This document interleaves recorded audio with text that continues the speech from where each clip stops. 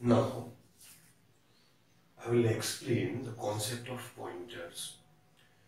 Pointer is a variable that holds the address of another variable. We shall see how to declare the pointer. If I declare int asterisk p, it means p is a pointer to integer. It means p can store the address of variable which is of type integer. And if I declare here int asterisk c, it means c is a pointer to integer which can store the address of integer. If I declare here in place of integer, if I write here character, c is a pointer to character. It means c can hold the address of a variable which is of type character. For example, if one variable is here, int a is equal to 2. Sorry, it's not equal here. Int a is equal to 2. 2 is assigned to a which is of type integer. Then what can happen? We shall see one more step. I am writing character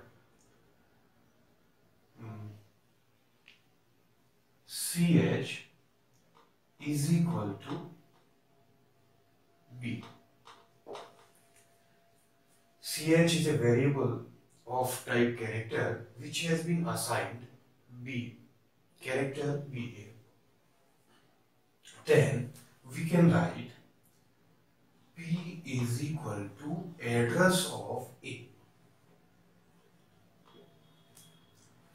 and ch address of ch. Ch is a variable of type character, so I am assigning character variable's address to pointer to character variable. C is a pointer to character which can hold the address of character only, so this character's address can be assigned to this C because I have declared it pointer to character, and here this is pointer to integer, so I can assign the address of integer to this pointer p here. I can also write the same thing in this way also. Integer a is equal to 2 and integer pointer to integer is equal to ampersand a. At the time of declaration, I am assigning address of a to this pointer p here, and character ch is equal to b assigned to ch, and pointer to character c to address of ch. Both the things are seen here. How actually the things happen, we shall see. We know memory is arranged in one-dimensional form. So every memory location, I am writing here every memory location, I am taking every memory location as 1 byte block. Then there may be n number of byte blocks. Each byte block can store 8 bits. So the size of the character depends on the compiler. Here I am assuming and I am using GCC compiler. In GCC compiler, size of character is 1 byte and size of integer is 4 bytes, size of float is 4 bytes. For example, I am taking A has been assigned some memory. A has been assigned memory 255. So A is equal to 2. 2 is assigned here at 255. Then its address is 255. It means 4 consecutive bytes will be assigned 55, 56, 57 and 58. 4 byte blocks will be assigned to this integer. Okay. Now character B. B is the value assigned to character CH. CH is a variable of type character. In GCC it takes 1 byte. So I can assign at location 264 CH is equal to B. Here. Now I will see this concept of these pointers. Pointer P has been assigned the address of A. Okay. So I am taking these 4 byte blocks 267, 68, 69 and 70 for this pointer P, which is holding the address of A. I can see here A has been assigned here. A has been allocated this memory, which is starting with 255. So P will be written as 255 A.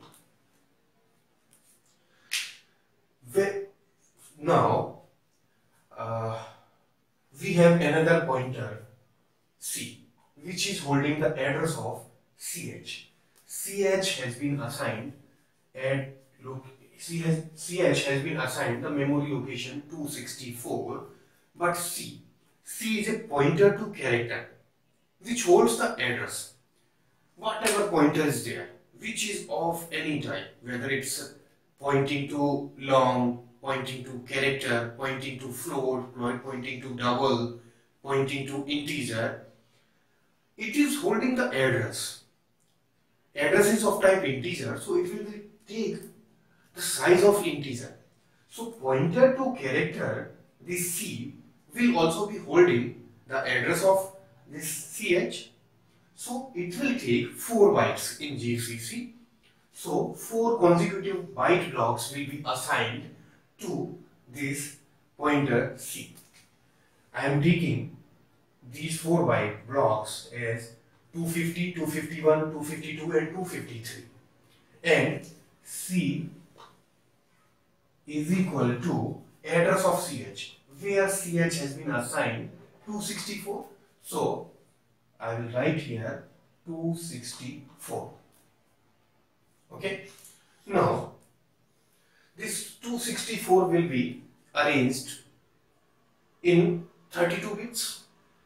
We shall see how the things will happen here. If I write here the whole complete program, integer main, integer A is equal to 2, integer straight P is equal to address of A, integer, sorry, not integer, this is character, character CH is assigned B, and pointer to character, address of CH. Okay. Now we shall see here. If I print this %d, comma, %c, I am printing these values. I am writing it A, and %c is for CH here, and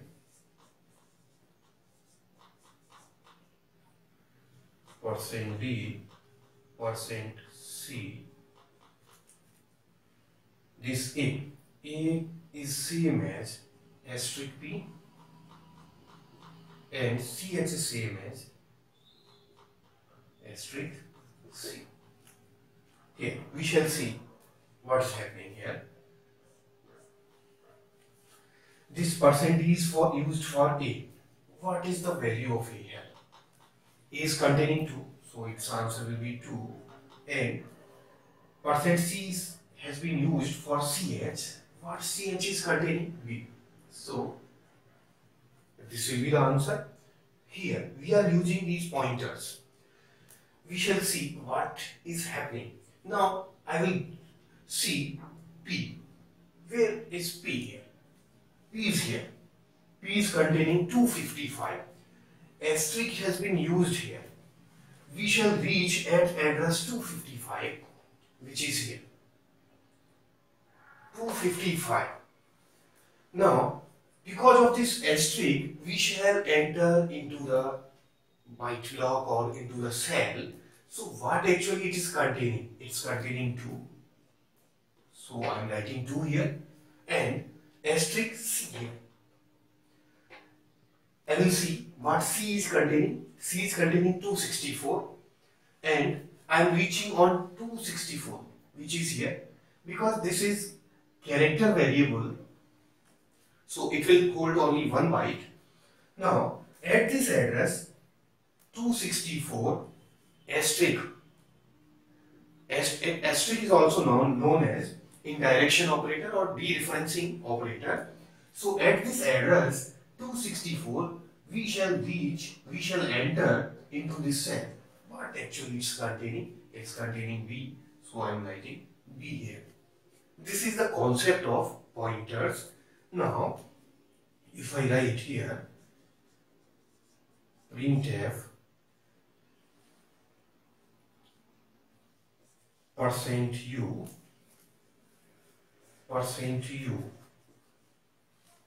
address of A and address of CH. %u is used for unsigned integers, so these values will be in decimal. So address of A, what is the address of A? Address of A, where is A? A is here. Address of A is 255, so it will be 255. And address of CH is here at address 264, so it will be 264. Same thing can be written as %u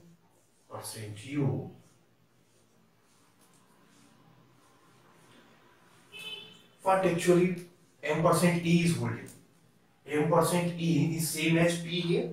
We can see M% E is same as P. So I can write in place of M% A, P, and in place of M% CH, I can write C here. So what will happen here? P. What is the value of P? What P is holding? P is holding 255. So I will write 255 here, and C. What C is holding? 264. So I will write here 264. This is the concept of pointers here. Now, if in place of %u I use %x or %p, what will happen? Printf %p for P and C. What will happen here? %p. This is used for hexadecimal.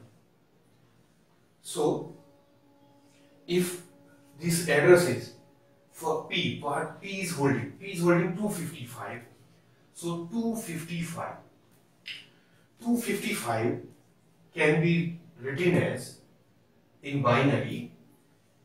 This is 1, 2, 4, 8, 16, 32, 64, 128, 256. Okay. 1, 2, 3, 4, 5, 6, 7, 8, 9. Okay. 255 and 264 can be arranged here. So 255 is same as all 8 ones. So this is hexadecimal. I am writing the address in hexadecimal. So 255 can be written as, I will take these 4 bits here and I will make its a hexadecimal equivalent. This will be F, this will also be F, because 15 is written F by F and this 15 can be written by F, and if it's converted into the binary, we shall take 4 bits, and we can convert these 4 bits into hexadecimal. Okay, so this is FF. FF means for 1 bit only. Sorry, for one byte only. What about the rest of the 3 bytes? This is the FF. Okay, then what are the rest of 3 byte blocks? So those will be 0, 0, 0, 0. Here 8 bits are 1. Rest of the bits are 0. So these least significant 8 bits, or I can say here, if these are 4 byte blocks, these blocks bits, 8 bits are 1 and rest of the blocks 8 bits are 0. Okay, so 4 zeros of this block can be written as 0 in hexadecimal and 8 zeros, 1, 2, 3, 4, 5, 6, 7, 8. I will take 4 bits, these 4 bits.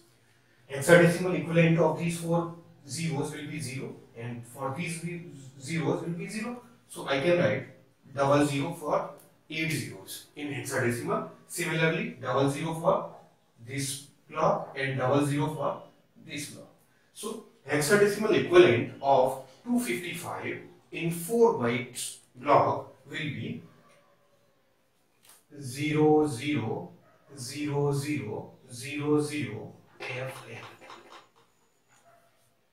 If I write same thing, yes, and one more thing here, 264 for C.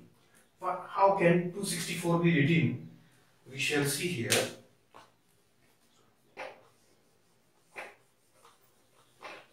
264, I will use 256 here. 256 plus 8 is 264. Now remaining things will be 0. Okay, so what will happen here?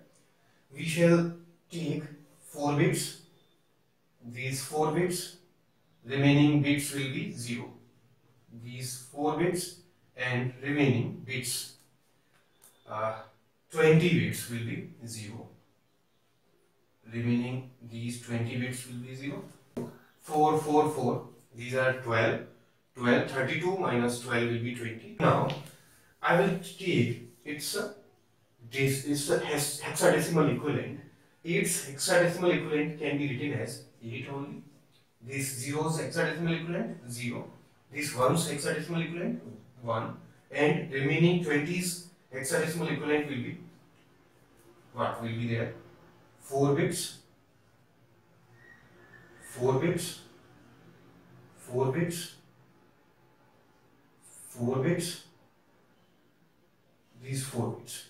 1, this 4, 4, 4, 4, 4, 20 bits. So its equivalent will be 0, its equivalent 0, its equivalent 0, its equivalent 0, its equivalent 0. So I can write here 5 zeros, 5 times zeros